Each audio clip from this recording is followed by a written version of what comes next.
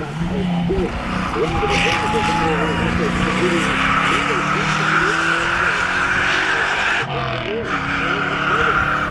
he came through here nice and smoothly. Not a lot of noise, but certainly did one of the ground floor beneath the roof.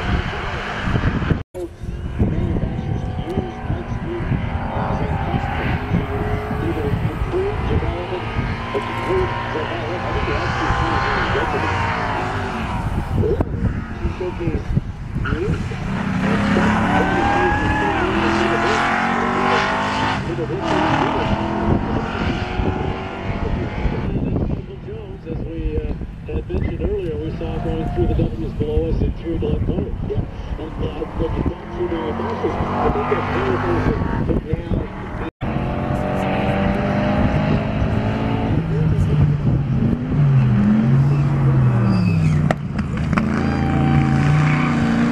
That's the 914. That's the 7914.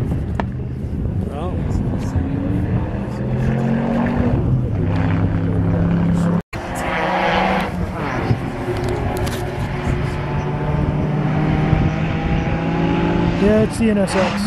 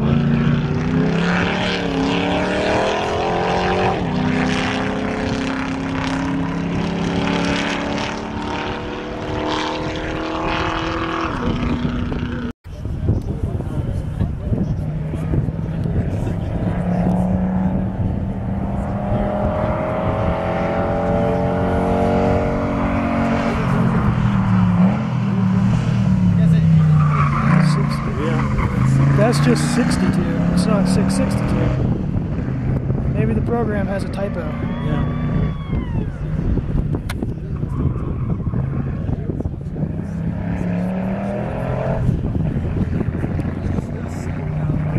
That truck's moving.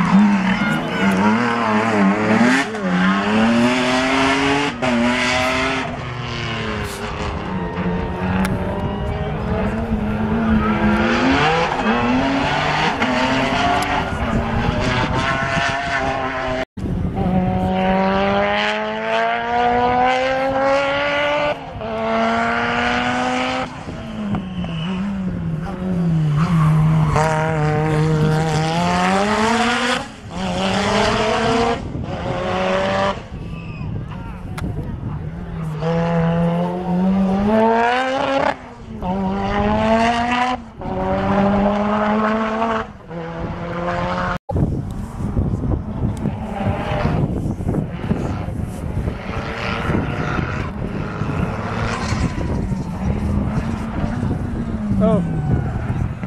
Reese Millen got it.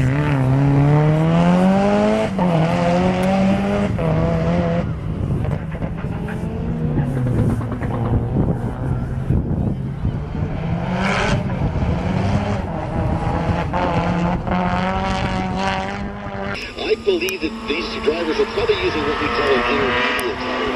There's the rain tire, there's an intermediate, and then there's a slick. And the intermediate is like this, where it's definitely wet, but it's not soaking wet. And the intermediate gets up to the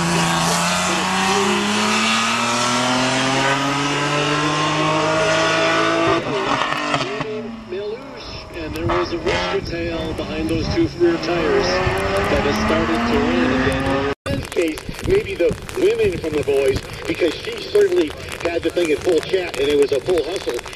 So maybe this is where we separate the girls from the boys, but the wet really is a difference maker. And like I say, just because everybody's in time attack doesn't mean they have the same skill set. So, I mean, who knows? As I say that, here comes the Bill Long Audi. Chris Darius, a big uniform.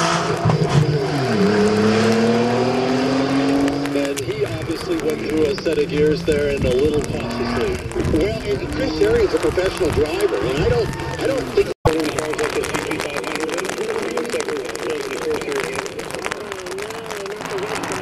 that guy's not in a very good place.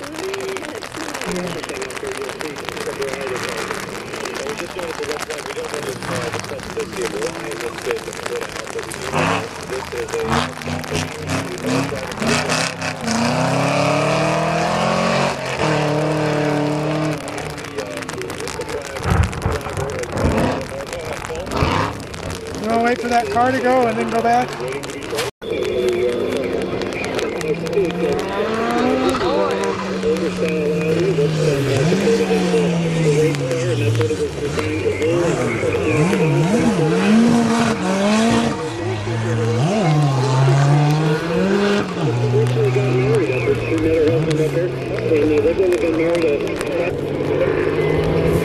So let's go ahead and let's continue our conversation on this. So we were talking about this Quattro. Why don't we focus on that a little bit, because we're talking about performance versus style. Right, and this is the older model, but really it's what's under that hood. We saw that 1949 Cadillac that was in the vintage class earlier today. Well, that's the skin of a very old car, but sitting underneath there right up behind us. So the mount can't figure out what's going on. But we've got light shafts coming through. The rooster tails we saw the last 4 or 5 cars are less prevalent now with the cars we've got coming up towards us now. And I got to tell you, Tom Wright, who came to the event is number 429, now comes to 16 miles. That's Scott Crouch in the Flatirons tuning car. He's a great rally driver. He's been doing rally stuff for probably the last decade or so, and has done a really good job at this point. He's been competing in Rally America, I said about a decade. Because of the weather, this track is getting greener again because the rain that we have had has now washed off any rubber that has been laid down that gives the racetrack more grip. It's also now soaking wet and ice cold, so you're not going to get the grip. It is not going to be a racetrack. When you're looking at 21, these cars are moving all over the road.